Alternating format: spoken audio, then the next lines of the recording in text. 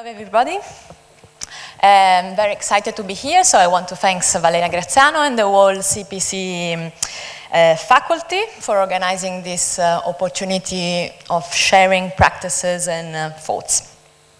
So today I will speak about small experience, a self-organized nursery by parents in Milan, Italy.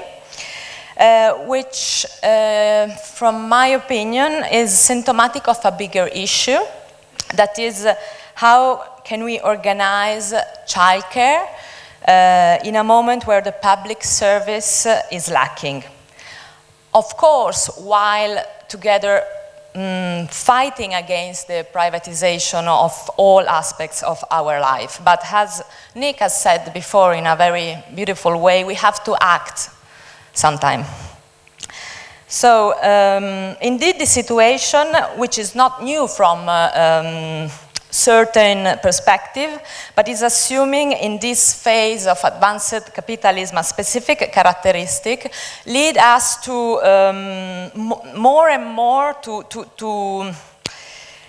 touch on issues such as the relation between nuclear families and communities, the social reproduction in the age of its privatization, the rethinking of care itself within a feminist perspective, what relations are possible between our needs of autonomy and not always friendly institutions, and finally the possibility and also the threats of new digital techno devices has allies on struggles around the common need of care provisions.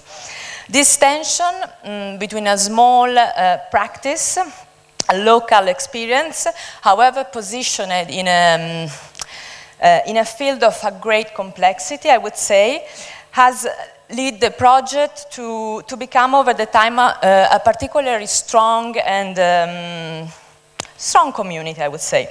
Firstly, because it responds to a primary need, childcare. Secondly, because it produces a continuous turnover of people who have had the courage to question bias around what is perceived as good or bad when it comes to raise our own kids, and also the strength to question fixed gender roles and stereotypes on childhood. So this group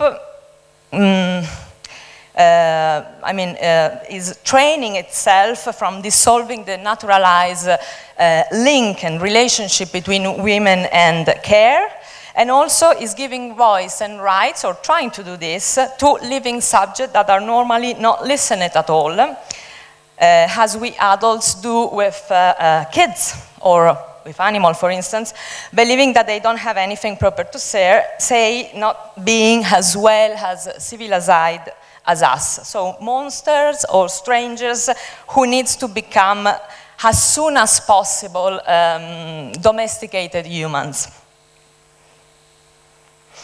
Going ahead with the monsters topic, recently a law has been approved in Italy in order to finance the installation of closed-circuit video surveillance systems in public nursery and kindergartens, with an expenditure of about 15 million euros per year, until 2024. The law says, in order to guarantee the safety of minors in the same structures. However, the main discussion among legislators is about the necessity to provide an efficient security system equipped with encrypted camera in order to avoid the risk of hack attacks. And not even a discussion has been spent about this apparently huge risk that children are facing in public schools that are leading to such an investment of public resource. In fact, if we relate this investment on video surveillance systems to the cut to public schools that have been made in Italy by the last governments in the last 30 years, it's really a disproportionate expenditure. For instance, the current government, in the last spending review, which was approved just last month, provide for a 10% cut on school education, which goes from 48 billion to 44, within just 3 years, mainly investing in primary education, nursery and kindergartens, and in supporting teachers. So cuts and surveillance methodologies are promoted instead of investing on education and giving to workers better contracts and conditions, a choice which could avoid a growing percentage of burnout risk due to the low wages, to the precarious working condition of thousands of teachers, and mainly of them are women, and finally, due to the great issue that these people are facing every day within a falling down education public system. Beside all this, this investment in a public school, and in particular in nurseries and in kindergartens, is producing, as shown on the image at the right side of the screen, less access to it, meaning fewer places within the public school system. Indeed, about 1 child out of 4 is cut out from the first level schools list, and a similar percentage is reflected in the latest data analysis published by the National Labour Inspectorate on the resignation of work after the first child. It goes without saying that less access to public schools goes hand in hand with a rising percentage, again here, of mainly women, that have to abandon work and to face a difficult reintegration afterwards. Moreover, to worsen this, how can I say, hopeful scenario, the value through which access to the public service is defined were never changed since the Second World War. And what is happening now is that families with temporary contracts, I mean, the majority of our generation's job conditions, are excluded by public lists of nest and kindergarten, even without having a large financial resources available.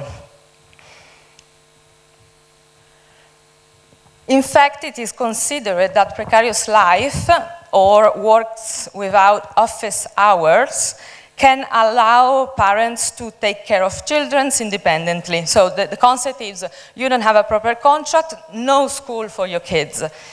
I know that Italian public institutions can be capable of incredible irony. So the question is, are there any alternatives? The alternative to public school range from enrolling into a private nursery, which has very high costs, hiring a full-time babysitter, and some little and complementary services offered by the administration. But for income and time organizing reasons, a large group of people, those with temporary contracts, does not find a real and sustainable alternative in these typologies. For instance, only in the city of Milan, around 2,000 families every year are looking for an alternative. Most of them will choose a private service, coming to the paradox that a single salary is used just to pay a place in a nursery. Others will choose a babysitter, but still a huge majority of them, as I said before, will see the rise of women in the housewife role again. The irony of all this situation is that more and more families nowadays are less traditional than before. But when they have to choose who will keep the best job, I mean the most paid one, in a country still so structurally against female and whatever is not a male, men will easily maintain their position. Maybe this is happening also in other countries or in more general situation. However, I think, the return to the one breadwinner model on the one hand and the economic dependence on the other is not exactly what I perceive as a solution. So, to sum up, it is within this general context that SopraSotto, a self-managed nursery by parents, was born.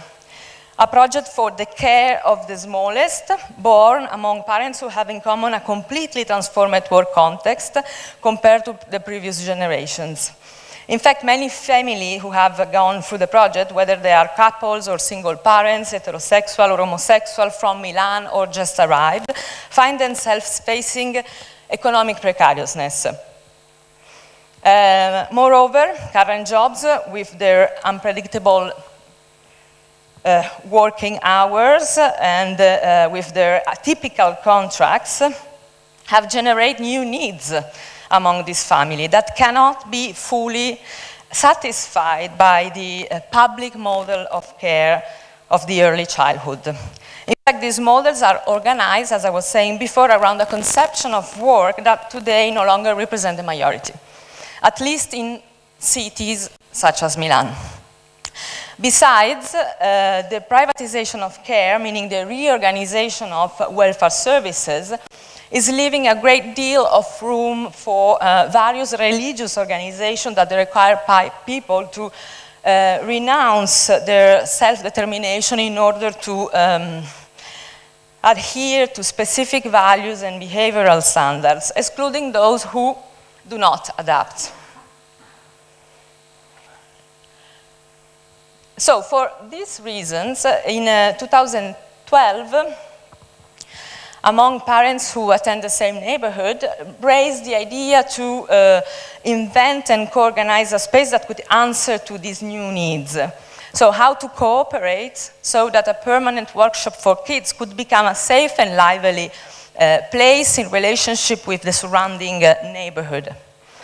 SopraSotto, which is the project I'm speaking about, was born in 2013.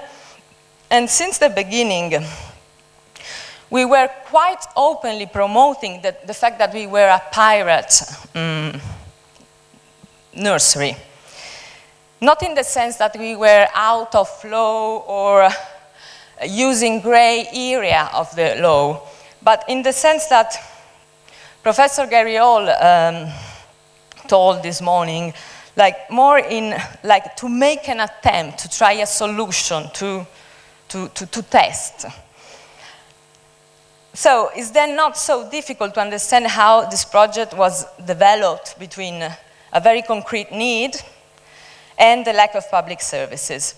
However, I have to say that the participation of people in operation, in its organization, has created a sociality that goes beyond the project itself and contribute to a greater cooperation between people. So to sum up, I can say that SopraSotto is a space that has been designed specifically for kids, but especially for adults, because the collective processes of taking care of children in the collectivization of the social reproduction has led the community to face a wider reflection on society and its form of organizations. In fact, the ambition to hold together the transformation of work, the changing role within the family, new forms of social relation and cooperation within a profound crisis of the welfare system, and the local context understood as a network of social resources, has positioned life at the center of every possible argumentation within the community, giving the possibility of the emergence of a dimension of collective care as a starting point for the design of a sustainability that is not longer individual and insufficient, but inscribed within a feminist economy of relationship whose shared priority is to aspire to a more livable life.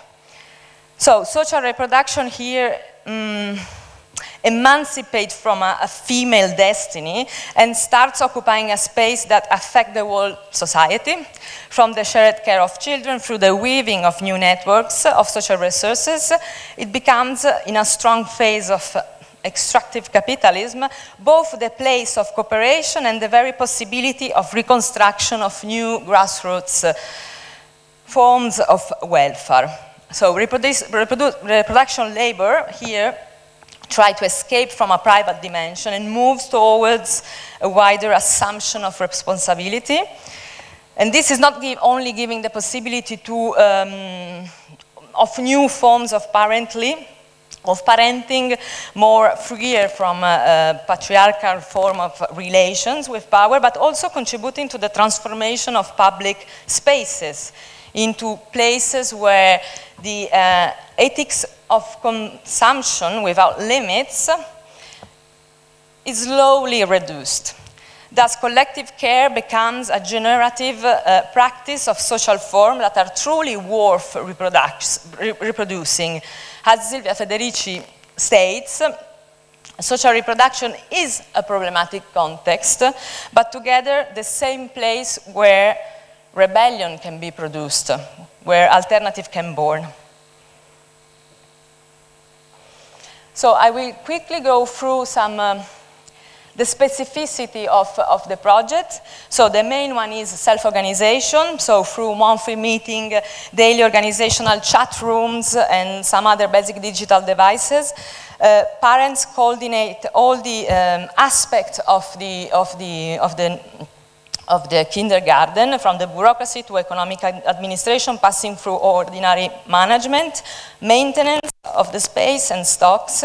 So this means that there are no service figures, rather interchangeable role that ensure all the aspects. Only 2 teachers have a fixed role and, of course, a salary. The second specificity is image. The idea of an open space. So the modularity of the didactic provide more flexibility between people who do not have actually office time hours. So it's for this reason that the space is conceived as an open space.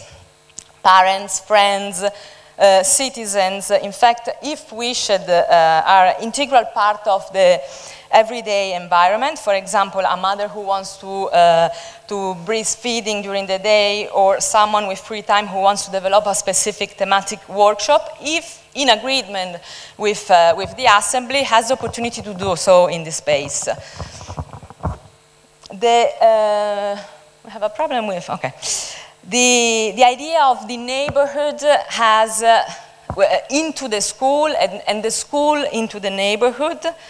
I mean, this project is itself a strong relationship within the neighborhood's informal association or groups, or, with which we share part of the daily times and the construction of different type of projects. We have a common garden where the kids during off season stay. We have, but also we go to market, to library, to shops, to artisans. So it seems that the collective care of children somehow has become contagious. And over the years, SopraSotto has become a central reality for the people of the district that offer hospitality, knowledge, activities, and also help and time. The last specificity is also, even it seems less important, but I do not believe so. It's the idea that food is important. So the nutrition aspects are thought as an important moment of the journey of the kids. So we select the raw material with them. Within this farmer cooperative of the area, and then we do the preparation together. Parents share tips and recipes in order to guarantee a healthy relationship with not junky food. So I believe that this project was, has worked in this year for its territorial dimension, giving the possibility to more than 60 families to experience themselves and their kids' life differently, at least for a couple of years. But since we opened the project, we receive a lot of requests and mail asking to somehow summarize how we did this, this project. And so we decided to write a bit ironically, to write a manual how to open a pirate kindergarten in your neighborhood. However, we do not believe in scaling projects, rather on the concept of non-scaling institutions as a pluralistic and multipolarity network, community to be with, not autarkic ones, neither one model to rule them all. In fact, community is conflict. None of has the same comprehension of the commons or of collective changeables needs. We are all conflictual and contradictory. However, we have decided to write these manuals, and I think that the main desire is to somehow to be useful to whoever wants to undertake a similar experience, not as a model, but as a first step, and finally, can be a good way for people from abroad to have a quick overview on the Italian situation. The manual is divided in sections. The first three are dedicated to the form of self-organization that we have established in our practices, from management, legal entity, the economic procedures adopted during these years, and the online and offline tools, digital tools that we use. And finally, the hottest topic, the relations that we have undertaken with the institutional context, with the administration, the city council, and so on. The fourth section is about the design of the space, so which furniture is useful to have and the reason of its design. In the manual, there are links to open source files designed with the collaboration of We Make, a makerspace in Milano Zoe told about before. And they are ready to be reproduced and modified according to other necessities and needs in collaboration with other makerspace of Alp Labs. So in the fifth section, we explore how this experience of collective care impacts on life of children. We ask ourselves, what are we transmitting to them and what they are transmitting to us within this practice. For instance, how the idea of an open space instead of closed wall and doors, the community-based form of caring to each other and the organizing through assembly are affecting the whole community in which kids are part of. In the sixth section, we have collaborate with some people that are writing and thinking about topics that we feel very close to. So we have an article on open source by Zoe Romano, an article on pirate care of Valeria Graziano, and then some other papers collected. Finally, in the last section, there is an overview of some past experiences that we have studied and analyzed during this year. I will just cite the Asilo di Porta di Cinese, which is the one on the right side, and is a small feminist experiment opened in Milan during the 70s, which was born out from a group research on the non-authoritarian pedagogy, and that lasts 4 years.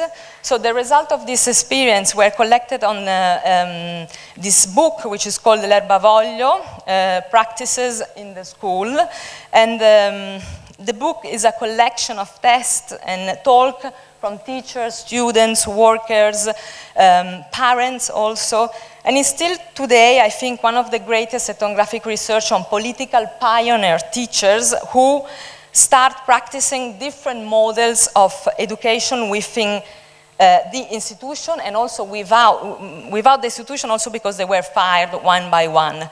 When I refer to different model of education, I mean they start talking with their students. They start breaking the relation, the authoritarian relation between teacher and students. For instance, Lea Melandri, an Italian feminist very active in this movement and a great theorist, she was fired on charge of sexually harassing her student, and this is because she was the first bringing inside her classes, I mean among teenagers, topics such as life, sex, conflict, money, love, through practicing autocoscienza, which in those years was a very strong feminist methodology. In conclusion, also throughout these genealogies, what seems to me is that form of collectivization of social reproduction labor are a response not only to the social division of labor, but also to the sexual division of it. In fact, a mutual solidarity between those who are on the one side of this sexual division of labor and the other can turn into experimentation. And I mean, in an attempt of a new way of being together, which is not only possible, but I think now necessary. Last but not least, I think that mutualism become a practice of human relationship based on mutual care, as we see in this experiment. Caring for the other that becomes a kind of a self-caring practice. So a collective subject training to escape from violence on the one hand, and to a rising phenomenon of criminalization on the other. In fact, it would be very interesting to talk with administration about, for instance, about this project, about the idea of fair, about what is illegal. But this space of discussion between citizens and politics, practices of care, grassroots practices of care and administrator, I mean a space of a more complex and articulated reading of the problem is completely absent. Instead, we have received cops and public health officials trying to find whatever way to close the project. And maybe this is also one of the reasons why this experience of collective care after some years fail. So to conclude, John Jordan wrote that radical ethic of care is a condition of existence of a political community. Firestone argued that without the means of reproduction, those of production can only automate inequality, and today we can see in an increasingly accelerated way. Also devour the remaining resources and centralize the value. In the 70s, claiming for a wage against domestic work was a symbolic gesture capable to denaturalize this sphere.